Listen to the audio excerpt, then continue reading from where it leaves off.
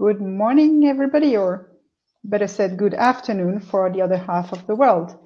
I am Caroline Mink. I am the Executive Director of the Swiss Chambers Arbitration Institution, and it is my great pleasure and honor to welcome you to this second webinar, jointly organized with the Swiss Arbitration Association. Today, our topic will be on virtual hearings, best practices. We will hear, as you can see on my left, we will hear first Clarisse von Wunschheim. Clarisse will speak about various guidelines that are available. She will compare their key features and also their differences. And after that, we will hear David Rooney, who is also on my left side. And he is going to talk about the planification and the virtual advocacy of these virtual hearings. He's going to give tips, do's and don'ts, and key issues for success. We will have a next webinar on the 16th of July that will focus on the arbitrator's perspective. If you do not stay until the end of this presentation, we have agreed with Clarisse and David that you should at least consider having the following take home. Don't overcomplicate things. Don't lose yourself in details. This is arbitration. This is aimed at being time and cost efficient for allowing the business to go on. So this is your duty as counsel, but also as arbitrators, to focus and to give priority on these considerations. At the end of the presentations, we will have a Q&A. And for this, we will ask you that you raise your hand if you want to ask a question orally. And during the presentation, if you have a question, a burning question, you can ask it, but please draft it and write it in the chat box, and I will moderate. If I may, I would kindly ask you to give you the first advice of the day. Please mute your micros and also your cell phones. And I will now introduce a little bit more Clarisse and David before they start their presentations. Clarisse is a partner at Altenburger in Zurich and head of the China desk. She has almost 20 years experience in international arbitration as secretary, counsel, and arbitrator, with a special focus on Sino-European disputes. In recent years, she has also developed a practice in the field of commercial mediation as a mediator. She's also a member of the SCAI court and of the ASA marketing committee, and she's currently herself preparing as counsel for a major hearing, which will be held partially virtually. Maybe you will ask about this later on. As far as David Rooney is concerned, David is the co-leader of Sidley Austin, Global Arbitration Trade and Advocacy Practice. He's based in Geneva, in Switzerland. David has more than 25 years of experience acting as counsel before International Arbitral Tribunal in commercial, but also in investment disputes, involving many different sectors and activities, ranging from major energy projects to sports broadcasting. These disputes have involved a host of different applicable laws and places of arbitrations, ranging from London to Stockholm to Hong Kong, and he forgot to mention it, but of course, Switzerland. In addition, David has served as presiding arbitrator, sole arbitrator, and co-arbitrator in numerous international arbitrations. David, of particular interest for today, David is co-founder and president of the Board of Trustees of the FIAA, the Foundation for International Arbitration Advocacy. In that capacity, he has provided training in the examination and cross-examination of fact and expert witnesses to hundreds of international arbitration practitioners around the world. He is also a member of the Swiss Chambers Arbitration Institution Court of Arbitration. And with this, Clarisse, I give you the mic, not the floor, but the mic. Well, the virtual floor. So we did rehearse in advance to a test run, so everything should run smoothly. Let's cross the fingers. So yes, welcome everybody. I'm glad to see that despite the mushrooming of webinars online, and especially on the topic that we are dealing with today, we still have a very high attendance rate. So thank you very much, everybody, for taking the time, joining us. And we hope with David that we can make that a bit interactive at the end of our sessions.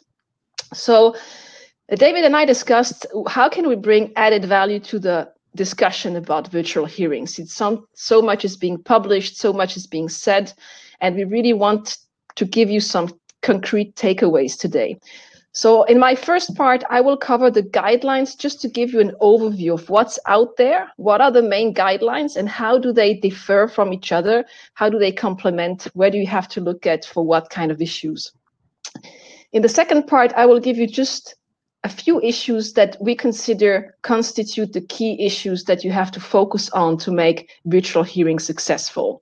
And David will then take the floor again to give you advice on the advocacy. So if we look at the guidelines, we can actually distinguish pre-COVID and post-COVID era. Virtual hearings are not a new thing.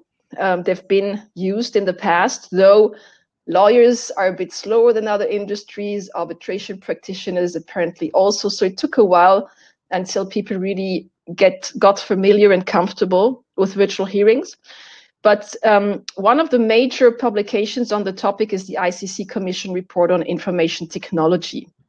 And if you look at it, this report actually is not just about virtual hearing. It's pre-COVID, as I mentioned, and it's actually a broad technological guide on how to switch from a paper-based, presence-based arbitration process to an electronic virtual arbitration process. So this guide is actually quite comprehensive, and one of the added value of this guide is that you will find sample clauses to put into your terms of reference or procedural orders in order to ensure the use of appropriate IT. The next one is the guide to good practice on the use of video link under the Hague Evidence Convention. Yes, you're right, the Hague Evidence Convention does not apply to arbitration because it applies to actually court proceedings, but the content in there about how to conduct video conferencing, especially as concerns witness testimony, is quite interesting and shows you already that people were thinking about that in a broader context than just COVID or just arbitration. Even courts are considering taking witness testimony by video conference. So it's also pre-bodied. It's quite comprehensive. It's 170 page long, but just a few of these pages would be relevant to you as an arbitration practitioner. Yes, because it's mainly done for court proceedings. The next one is the Seoul Protocol on video conferencing in international arbitration. They were the first one really reacting out of the COVID situation with an extensive protocol on how to proceed. So it is a reaction to the COVID-19 crisis, but it is not just limited to the COVID-19 situation. It's a general guide on how to use video conferencing in international arbitration. It's 7 page long, and it deals really with the main issues that you have to consider. I consider the strong point of the Seoul Protocol is the detailed list of technical specifications that you may want to pay attention to before setting up a video conferencing in an international arbitration proceeding. The next one is, yes, there are a lot of guidelines, you can see. The next one is from the Chartered Institute of Arbitrators, CARB Guidance Note on Remote Dispute Resolution. This is also mainly a reaction to the COVID-19 situation. It's 9 page long. It's very similar in content to the Seoul Protocol in terms of coverage of issue it covers. But the additional value of the CARB guidance note is that it addresses more extensively the issues of confidentiality and privacy concerns. And it also provides a useful checklist that you can apply before actually proceeding with online proceedings, virtual hearings. The next one is quite an interesting one, the Delos checklist. This checklist is actually done specifically for COVID-19. So COVID-19 has not just been an, kind of the driving force of it, but it's actually at the center of it. And it's not just for virtual hearing. It's a very useful checklist to actually allow you to determine whether in a situation of a pandemic like COVID-19, what happens with your hearing? Is it necessary to kind of, say, oh, we postpone the hearing entirely, we do it partially virtually, we do it entirely virtually.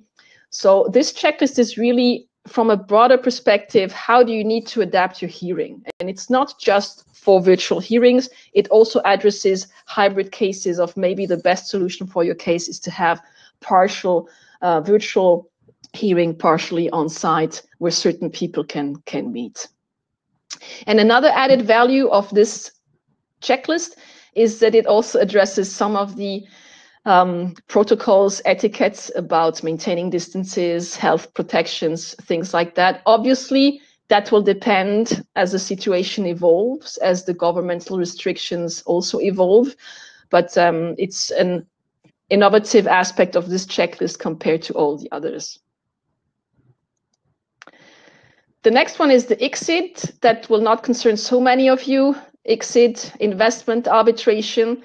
The procedures are huge. The amounts in disputes are huge.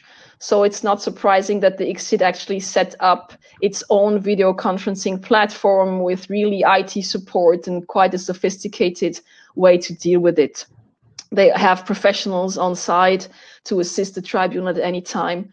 But this is mainly for investment arbitration. And last but not least, it's hidden here by our, let me change the site, the HKIC guidelines for virtual hearings. I like them because they're pragmatic. They're also a reaction to the COVID-19, but of course they apply to a broader situation than just COVID-19. They touch on all essential issues, and HKIC is actually providing quite some support for such a small institution to help you make the virtual hearing a success. And it contains also useful rules on behavior, you know, what to do with your mic and your camera and all that things. So that's quite a lot of guidelines, and you have to read them all in detail. No, of course not. We don't have the time for that, and we couldn't charge the client for it, even if we had the time for it. So what do you do? And here's my 3-bullet point takeaway. Start with the CARB guidance note or the HKIC, actually. You can choose one of the two, just to have a clear picture of what are the key issues that we need to tackle. Then, if you're looking for sample terms to include in your procedural documents, the ICC report is very useful because it really provides you with template language to incorporate and make sure that you have a procedural legal basis for the use of IT in your proceeding. And if you want to look more into technological requirements, how to ensure privacy, how to make sure you have a sufficient good connection, these kind of really technical issues, then the SOAP protocol is probably the handiest guideline to revert to. Now this brings me already to my second part, which are the key issues really that will make the success or the failure of your virtual hearing. The first one I mentioned are the technical requirements.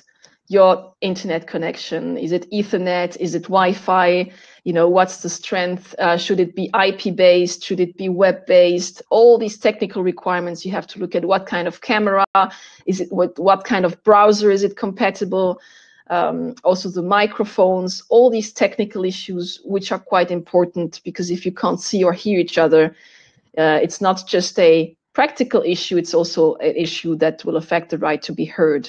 So here it's a very tricky issue because the technicalities can really have an influence on very substantial procedural rights. The most important aspect of the technical requirements is the choice of a video conferencing platform. And here mainly you have the choice between what we call IP-based, which means that you have your own line. It's like a telephone line, but it's just a video line. So you would give the other party your telephone number, but it's an IP address, and this other person would connect via IP. So that's sort of a private video conferencing line. It's quite expensive and it requires quite some IT knowledge and facilities. And we are now in the era of Internet 20.0 actually. So there are a lot of web-based conference softwares that are very good. You've heard them, they've been out there. There's WebEx, there's Teams, there is Zoom with all the confidentiality, privacy controversy around it. There is BlueJeans, there is Webinar Jam. So there are quite a lot out there. And it's up to you as parties to determine which is the best one. what I consider very important aspects of it is how many participants can be shown on the screen at one time. How is document sharing? How easy is the sharing of documents and the passing of control? And third, last but not least, breakout rooms. If you are in a full virtual hearings and your software does not entitle you to use breakout rooms, it's going to be very cumbersome, because every time there is a break, you will need to have a separate connection or separate conference on the other side, and that will make things very complex and very delicate, actually. So I think these are really the three key issues to look at when you choose your web-based conference platform. Appropriate behavior rules during video conferencing, how to dress, how to speak. These will be touched upon by David, so I'll just skip over it. The same applies to the method of document sharing. David will tell you later on specific recommendation of what to pay attention to about document sharing. The one point I want to say a few words on is the integrity of witness and expert examination process. So imagine I'm here in the room and I'm examining a witness somewhere else in a room. And of course, the parties want to make sure this witness has everything it needs on one side. But on the other side, also, it is not in communication with anybody else, either telling him answers or advising him or otherwise being influenced by third parties. So the question is, how do you ensure that your witness, which is examined by video conference, is really alone in the room and does not have access to other information than the one you share on the screen? There is the 360 degrees video camera that you can supervise that no one else is in the room, but you would have to run that several times during the examination or have it all the time run, so that's a bit cumbersome. And the problem with that is it doesn't ensure that the witness is not communicating in any other way, for example, through the computer. So theoretically, you would also need to provide the witness with a third-party computer, which is not his, with no files on it, no social media on the computer that next to the screen could be giving or sending information. So this topic, you can see it can get really complicated and cumbersome, and that will depend on the level of trust between the parties. If the parties and the lawyers can trust each other on professional standards, then that will help really a lot. If parties are in a big distrust towards another, I'm currently in a case where one party wants to supervise the witness and the other party wants to supervise the lawyer supervising the witness. So it can get really complicated. So this is an issue to definitely tackle from the beginning, and maybe video conferencing for witnesses that can travel is not the best. Just something to take away and think about. And the last point, fallback communication plan. Let's say we have a largely virtual hearing and you are not sitting next to your client, or you are not sitting together with your team. How do you ensure internal communication if you have no breakout rooms? And even if you have breakout rooms, the breakout rooms is outside the hearing. So the hearing is stopped and then everybody enters the breakout rooms. But if you need to communicate with each other during the hearing, you cannot use the breakout room. So you would have to have a separate communication system in place if you are not sitting together with your client and your team members. You can use your phone, or we use, for example, Teams, and you can download also Teams software on your phone, and you have your phone next to the screen with instructions coming from the client or comments coming from your team members. For example, the sticky notes that the second chair would put on the desk of the third chair with the comments about the files of the documents. Obviously, that's not possible if you're not sitting next to each other. But here I'm already getting into the area of David's part, and so I'm happy to pass on the word to David at this stage. Great, thanks so much, Clarice. So it's a real pleasure to be with you all here today on this ASA SCAI webinar of virtual hearings. As we all know, that the tragedy of the COVID-19 pandemic has presented some new challenges to the international arbitration community. With all the travel restrictions and the physical distancing measures in place, arbitrators, counsel, and institutions across the world have really had to fundamentally rethink our approach to evidentiary hearings. Now, the good news is that the international arbitration community has really risen to this challenge. And most people have really embraced all these amazing new technologies that we have that enable us to conduct virtual hearings with people really all over the world. But what does that mean for us as advocates? And today I'm going to focus a little bit on advocacy. And as you know, advocacy is the art of persuasion. And this is a deeply human exercise. And it means the challenge for counsel in virtual hearings is really twofold. How do you make the most and best use of the technology that's available today so that you are able to present your client's case in the most effective and powerful way possible? But also, how do you maintain that human connection that's really so important for all of us to be effective as counsel in international arbitration? So I'm going to try to touch on those two main challenges and look at some of the real detailed, practical-oriented guidance. So let's focus first on some of the basics. Really, I think the most important thing for counsel to keep in mind at all times is that you have to approach a virtual hearing like a traditional hearing. So what does that mean? It means that you have to be focused on professionalism and respect in everything that you do. Dress professionally. It might seem like an obvious point, but we're hearing stories, for example, from some US judges complaining about counsel turning up to virtual hearings dressed for the beach or participating from under a duvet in bed. Obviously, that's not the best thing for showing respect and professionalism to your tribunal. You obviously need to remain present in the hearing throughout. And basically, you just have to be aware of the fact that you're on camera and that you have to act appropriately at all times. The other thing that's important at the very outset is to put in place a professional setting. You want to ensure that you're well lit from the front, because if you have lighting from the back, for example, a window in the back, the participants will not be able to see your face properly. You have to ensure that your background is appropriate. Some of these platforms offer various fun virtual backgrounds that you can put in place.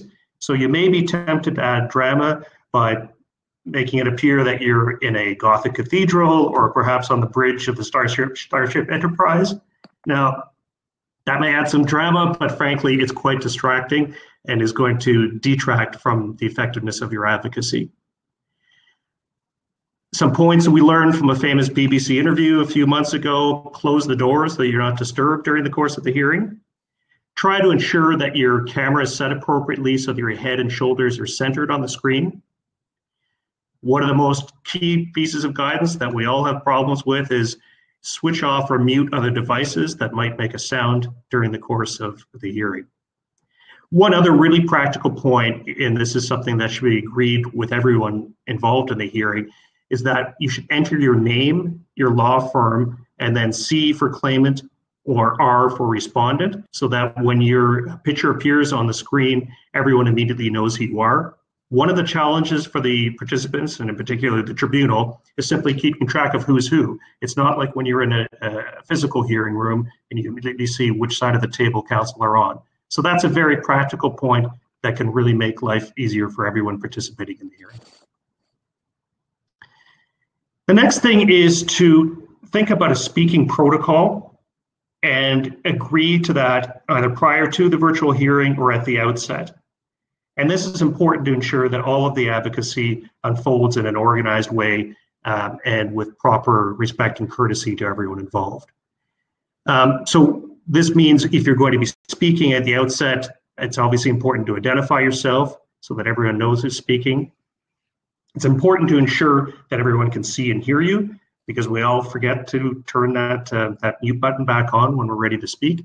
So mute your microphone unless you're speaking, and remember to unmute when you are speaking. It's very important not to speak over others, and this is really one of the great challenges of these virtual platforms. Some of them are quite good in terms of enabling some over-speaking, but the bottom line is it's going to make it very difficult for the tribunal to hear you and hear the witnesses. And that's also going to make it very difficult for the court reporter who's taking a transcript. So it's really important to leave probably more pauses between each time you speak and the next speaker interjects than you might otherwise do in an actual hearing. Now, if you do want to interject or interrupt another speaker, there's a couple of ways you can do that. You can just raise your hand physically, or some of these platforms also enable you to virtually raise your hand to draw attention to the tribunal that you would like to interject. A last point with respect to speaking protocol is think about agreeing to limit the number of people with cameras on at any given time. The difficulty is that if you have 20 plus participants involved in any virtual hearing, that can become quite distracting for the tribunal, and in particular for the witness. So one of the good approaches is simply to agree that only the tribunal, the witness, and perhaps the lead counsel and second chair for each counsel team will have their cameras on during the course of the hearing. That can keep everyone focused on the key speakers. Let's spend a moment then discussing oral submissions.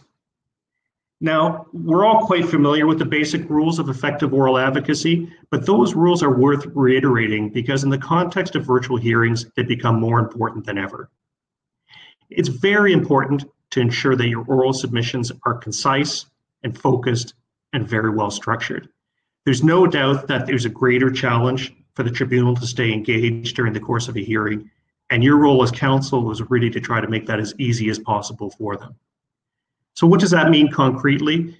Well, if you're going to be making an opening statement, start with an impact line. Make sure that you get the attention of the tribunal immediately. That means, focus on what is this case about and why does your client win? Then turn to setting out a clear structure at the beginning of your submissions. Often it's very helpful to give number points. This opening statement will address 5 main points. That immediately gives the tribunal a structure which they can then follow during the course of your submissions. Then as you work through your submissions, it's very important to provide frequent guideposts. So referring the tribunal back to your structure and telling them exactly where you are in it as you progress through it. Now, you have the opportunity to put up documents and legal authorities, but the key at a virtual hearing is really, again, to be focused. Only take the tribunal to those key documents and authorities that are most important for your presentation. There are a lot of different things going on in the court virtual hearing. The tribunal is getting a lot of different information through different channels, and you want to make sure that they're listening to your submissions carefully and not distracted by having too much going on at the same time.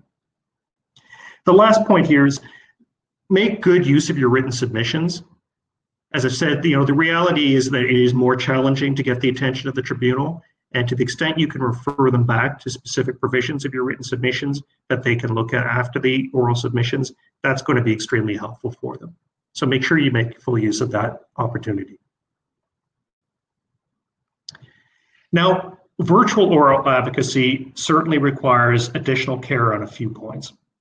It's very important to try to maintain eye contact with the camera. It's very easy to think about looking down at your notes as you might ordinarily do if you're in a physical room, but that becomes really very distracting if you're on camera because it means you're never actually looking at the tribunal. So one of the tricks that works extremely well is to put your notes up on the screen in front of the camera. So basically you're able to look at your notes and look directly into the camera. It's very important to avoid reading verbatim. There's something that happens when you read notes verbatim through these virtual platforms that really comes across as very dead, and you definitely lose something in terms of your ability to connect with the tribunal. So it's much more important to have bullet points so that you won't be tempted to read verbatim. It's also important to speak more slowly than you might otherwise do, and to be conscious of that, because again, things get lost through the virtual media.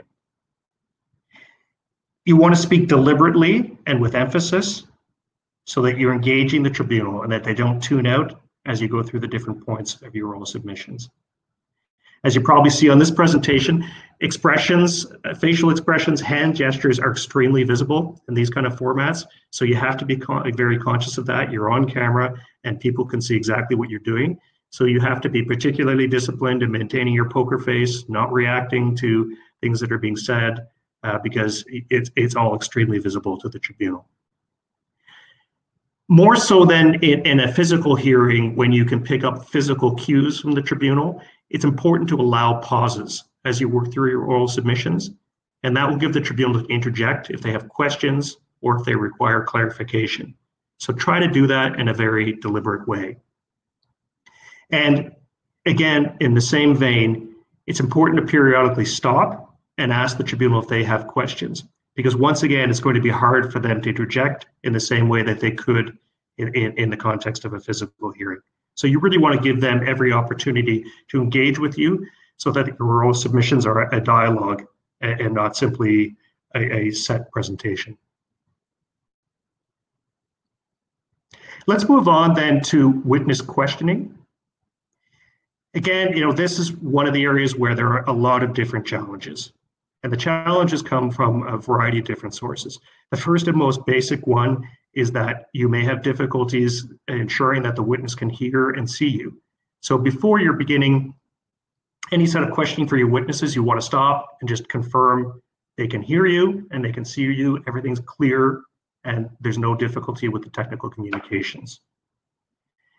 The second point is you want to ensure that the witness only has a clean copy of the materials in front of them. Clarice touched on this point. It's one of the biggest challenges in conducting cross-examination virtually, because unless you have somebody from your counsel team in the room where the witness is sitting, it's quite difficult to really verify that they don't have other materials, that they don't have other notes, that they're not getting text messages from opposing counsel. But at a minimum, you want to cover those points at the beginning of your cross-examination and make sure that the witness understands that they're not supposed to be doing that and that it would be improper to do so. Then one of the keys, whether it's examination in chief or cross-examination, is really to focus on the fundamentals of good questioning technique. You're dealing with a more complicated format and platform with a virtual hearing.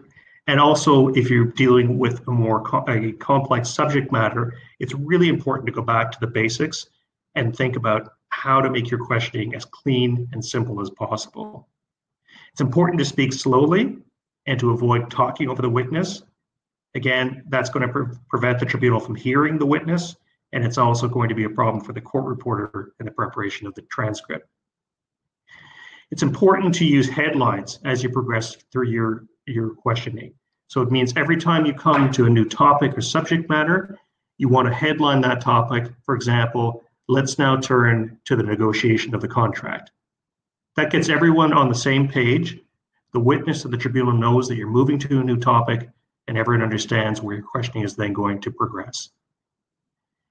Ask short questions with only one fact per question. Again, this is very, very important to ensure that there are no miscommunications and the witness is focused on exactly what you're asking. Now, for examination in chief, where you're questioning your own witness, it's best to use open questions. So the who, what, why, when, where, describe questions. You want the focus to be on your own witness, not on you as the lawyer. And you want to give the opportunity to your own witness to tell their story to the tribunal. By contrast, in cross-examination, it's important in the virtual context in particular to use primarily closed questions. So these aren't inquiries, they're statements of fact that you're putting to the witness. So it's not who negotiated the contract for the manufacturer, it's Ms. Jacob negotiated the contract for the manufacturer, didn't she? And you want to use those closed questions because it's particularly difficult to keep the witness focused and on track during the course of the cross-examination. And really your objective there is to use the opposing party's witness to tell your case theory through that witness. And using closed questions is the best way to achieve that objective. Obviously, it's important there not to interrupt the witness. Again, that causes all kinds of communication difficulties that are only amplified in the context of a virtual hearing. A couple of other points with respect to witness questioning. You just have to realize that your questioning is going to take longer than usual. So that means that you've got to be more focused. You really need to drill down and look at what are the critical points that you want to make during your cross-examination and examination in chief. You also have to be realistic about what you can achieve through cross-examination. You're not going to be able to ask a rapid series of questions in order to pin the witness down or destabilize them. It's very hard to exert pressure on a witness through the virtual format or to use body language in the way that you might do in a hearing room. So really, you just need to focus on those fundamental techniques of good, short, clean, closed questions. That's going to be what enables you to get your case theory across through your cross-examination. And just generally speaking, because of all these additional challenges, you just have to be less ambitious about what you're going to try to cover, what you're going to try to achieve with your cross-examination. Now, the role of documents in virtual advocacy is critical. It's very important to plan and rehearse with your documents in advance so you're not struggling with that during the course of the hearing. You're going to want to give careful consideration as to whether you want the full record of documents available or only a smaller compendium of the key documents that might be easier for the tribunal and the witness to navigate. That obviously, you lose some flexibility if you only have a compendium, and it means you have to decide in advance what are those documents going to be. So that's one of the challenges. Think about having one of your team members manage all of the documents and use screen sharing. It's hard to focus on your questioning, focus on the witness, and also take care of managing all the documents at the same time. So that's where having a team member take on that responsibility can be very, very helpful.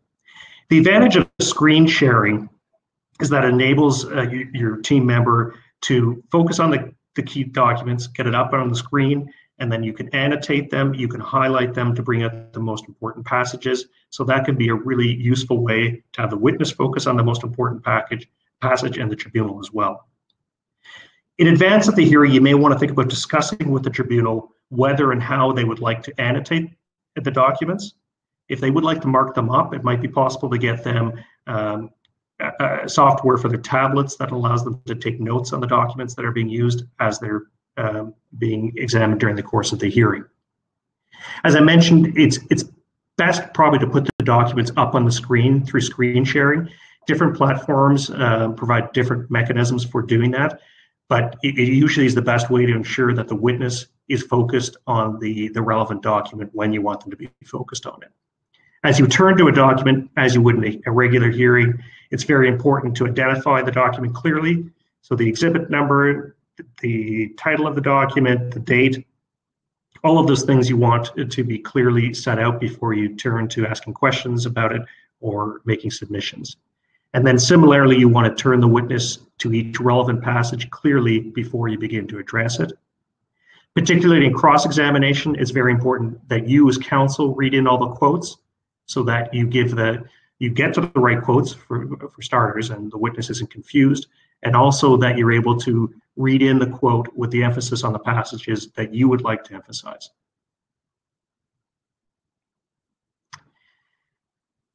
One other major complication in virtual hearings is the role of interpreters, and it really requires some careful planning. If it's necessary, give careful thought as to whether it's going to be sequential or simultaneous.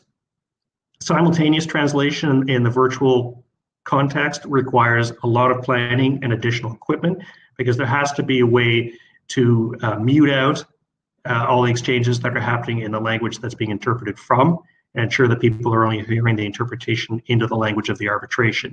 So that is going to involve additional technology that can be complicated. So in a smaller case where that cost can't be borne, sequential interpretation may be the way to go. And then, some of the other guidelines in terms of interpreters are the same ones that apply in a regular hearing. It's important to give the core materials to the interpreters in advance. You want to agree on a lexicon of key terms in advance so that there's no confusion about specific terminology and translations of them. And I think just generally you have to recognize that all of the advocacy is going to take much longer with interpreters. There are going to be miscommunications, there's going to be confusion, and you just need to build all that into your planning. And once again, probably just be a little bit less ambitious than you might otherwise be with your advocacy. The last point I wanted to touch on is the importance of teamwork. It's really essential for effective virtual advocacy. Ideally, if it can be arranged, it's best to have your counsel team and your client team all at the same location. That enables you to have those communications where you're passing each other notes during the course of the advocacy and exactly in the same way that you would in a regular hearing room. So there are a lot of advantages to doing that if it's possible. Obviously, it may not always be possible, whether because of the restrictions from COVID-19 or any other travel restrictions that might be in place. If counsel and clients can't be at the same location, Clarice mentioned two of the critical points. Virtual breakout rooms become very important. And you also want to put in place a separate IT platform for communications between the counsel team and the client team so that you can virtually pass those notes. It's very important to ensure that those notes don't become visible to the tribunal or the witness. So you need to think about that carefully. And there have been horror stories about how people have not managed that so well in the tribunal, and the opposing party becomes aware of those communications. You really want to avoid that happening and ensure that you have the right platform in place to ensure that it doesn't. Because of the importance of teamwork, think about asking the tribunal for more frequent collaboration breaks so that you have an opportunity to consult with your team members and your client and get input in terms of how things are going, how the tribunal is responding to different points, how the tribunal is responding to questioning and the witness interaction.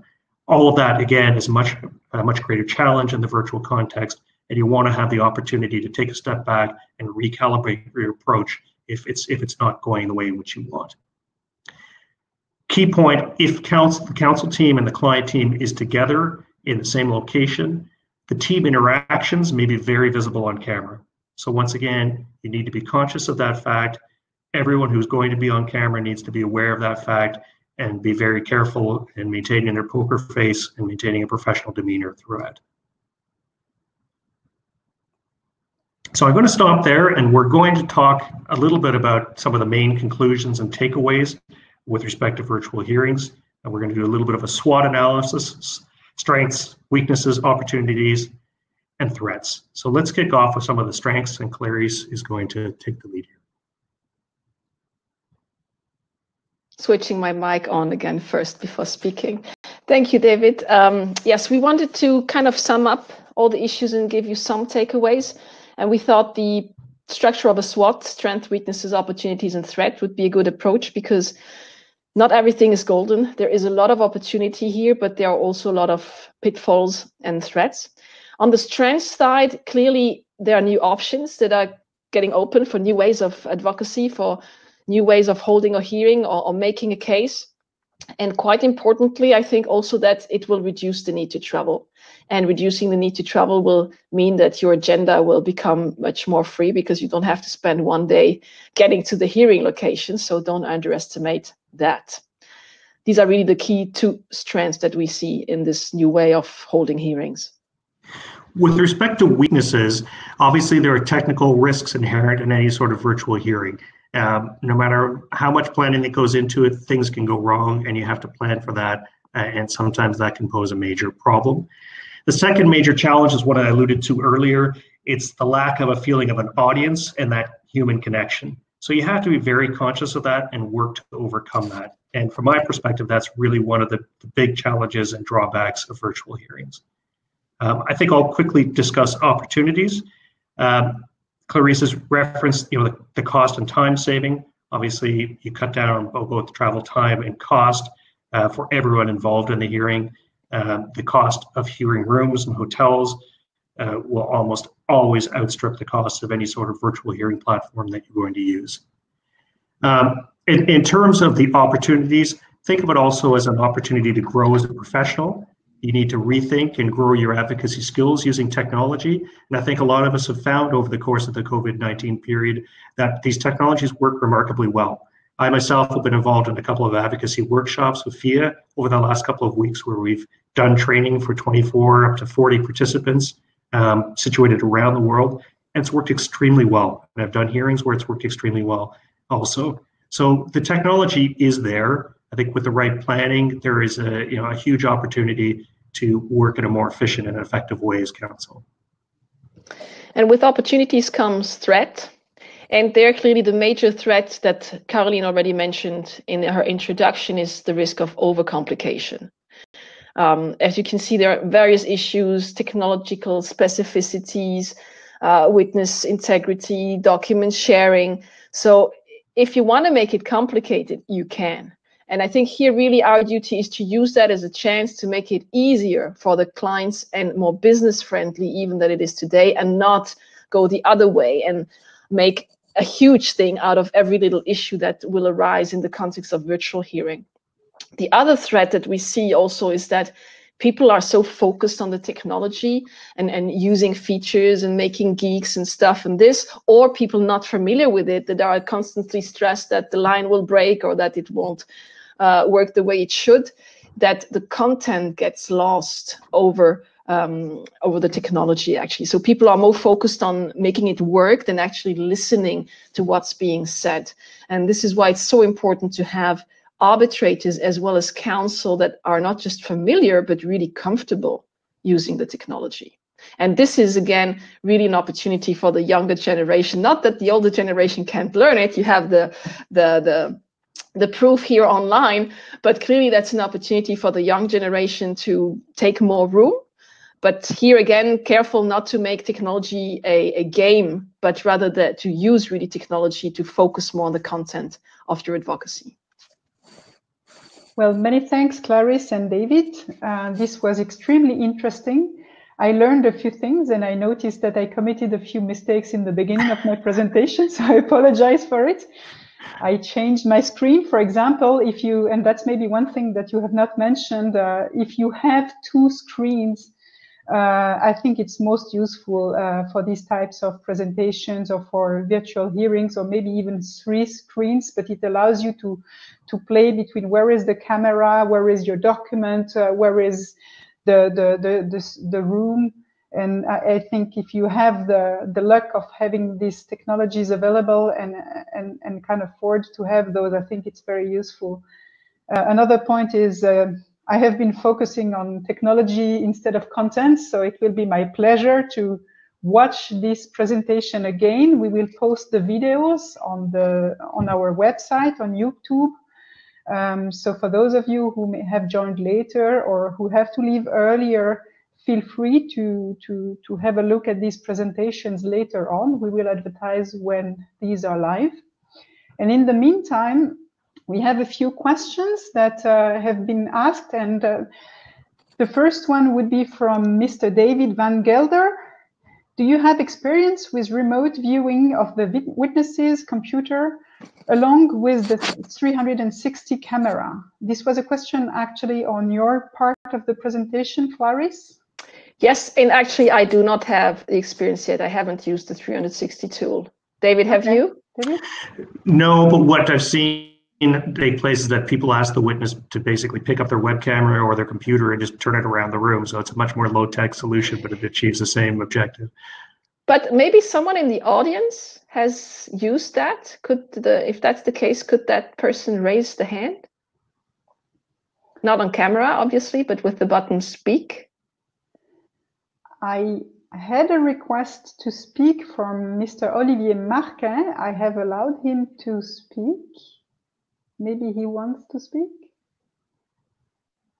I think he's gone. Maybe he's gone. So let's go back to the chat. When you raise the hand, it shows you that they're we have 107 people currently online and nobody seems to have the experience with that. I've seen, Clarice, that you have already answered one of the questions online. We have a question by Thomas Legler. He asked whether you think that such hearing will be used more and more in the future, or is this just a COVID-19 temporary feature? Do you think without sanitary reason it will be used? You have answered at the end of the presentation, but do you want to comment? Maybe I'll kick off. I do think it will become more common. I think we've all grown much more accustomed to this technology and much more comfortable with it. And I think we've seen that it does generally work pretty well. Although, I think as all of us have commented today, you do still lose something and you lose that human interaction. And I'm not sure, the witness hearing in an international arbitration is part of that process of kind of catharsis and, having your day in court, so to speak. And I think it's not quite the same through a virtual hearing. So I think there is still a real attraction for those human reasons to having in-person hearings. But clearly, in smaller cases or cases where it's just too complicated for whatever reasons to gather everyone in a room, people are much more comfortable now with this option. I largely share David's view. I also think probably fully online hearing will not mushroom. but partial aspects, certain aspects of a hearing, I think will be dealt with more and more online, especially witness examination or experts that can't really travel well. And there we might have a bit of a Röstigraben between the common law and the civil law lawyers, because we civil law lawyers, we put more weight on the documents. And we are not so adamant about the witness testimony. And on the other side, common law lawyers tend to put much more weight on the witness examination, with barristers coming and making their show.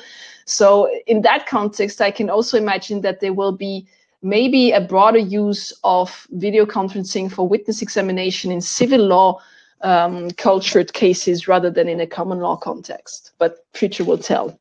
Okay. We have a question from Jun Zen. He's asking, well, this person is asking whether there could be a situation where having virtual hearings might lead to awards being subject to setting aside proceedings.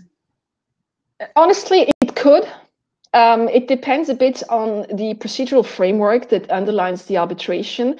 The ICC guidelines make it clear that the relevant articles in the ICC rules are to be interpreted in a way that the tribunal has the power to decide on IT and how to do it. So in an ICC related arbitration, for example, the room for that kind of loopholes is quite limited. But depending on the legal framework of your arbitration, you need to make sure that if the parties don't agree, the tribunal has the necessary powers to impose certain methods on the parties. Yes. I think that's right. And some of the rules are quite express about this. And I think the Swiss rules are amongst those rules where there's an express reference to the power of the tribunal to conduct hearings through video conference. So if that is in the applicable rules, then the use of this technology obviously wouldn't provide a ground for setting aside. But I also think that generally speaking, a party would have to do more than just point to the fact that there was a virtual hearing. I think they would need to show that somehow it compromised their ability to fully and fairly present their case in order to set aside an award.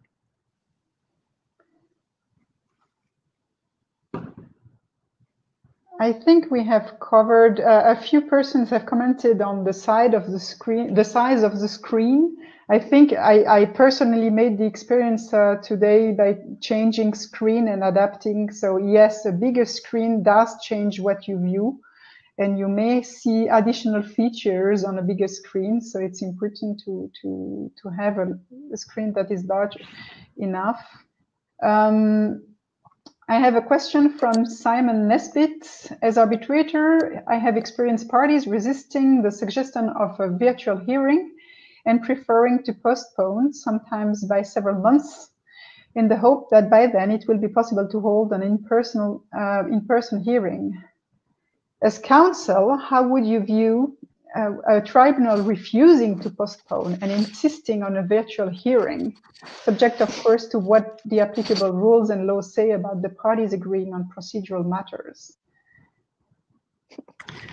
I guess my response would depend on the nature of the case and the importance I thought the witness hearing was going to play in the overall case. If I thought the cross-examination was really going to be centrally important to my ability to present the case, I think I would be unhappy with being pushed to do a virtual hearing instead of postponing to have an in-person hearing.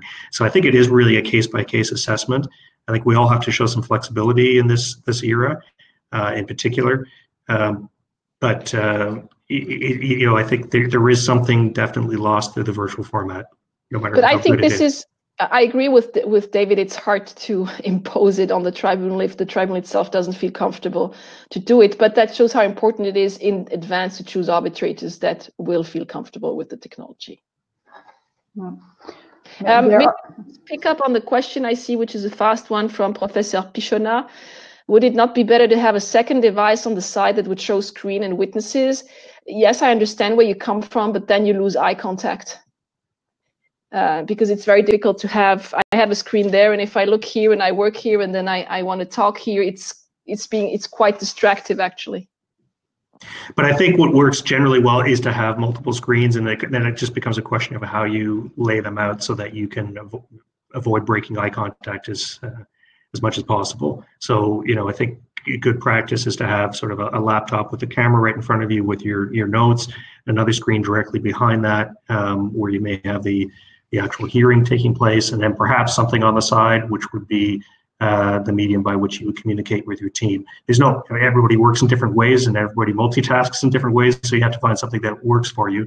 But I think the key message is that you need to figure out a way to have all the relevant information in front of you without breaking eye contact more than necessary with the camera. One arbitrator, I think it was Janet Walker, if I remember correctly, in one webinar, she showed us her personal hearing room. It was quite interesting. She had the camera here, like a separate camera, not a computer screen camera. And then she had one screen here and one screen here, or even two screens here with her personal computer, and then the sharing screen, and then two mics. So you can make it quite sophisticated if you want, and certainly it has advantages, but I think you have to figure out what works best for you and how you yourself use the tools. Thank you. I see that there is a discussion going on between Simon Nesbitt and Adam Samuel regarding what you do, going back to the question where the parties would actually refuse to have a virtual hearing and actually the arbitral tribunal being willing to do it. Maybe I can just point to Article 15, paragraph 1 of the Swiss rules that says that the arbitral tribunal may conduct the arbitration in such manner as it considers appropriate, provided it ensures equal treatment of the parties and their right to be heard. But it is true that in principle, the arbitral tribunal will not go against parties' will. One of the key features of arbitration is parties' freedom. So if both parties agree, I think that the tribunal, in most cases, will I think they're bound to, and it's the agreement of the parties on procedure. I don't think the tribunal has a choice. If the parties agree, then I think that if the parties want to agree in a virtual hearing, or they want to postpone for a live hearing, then I think the tribunal just has to go with that. Yeah, Not convinced. Okay, Clarice. I think it's also a bit a matter of inquisitorial approach versus virtual approach.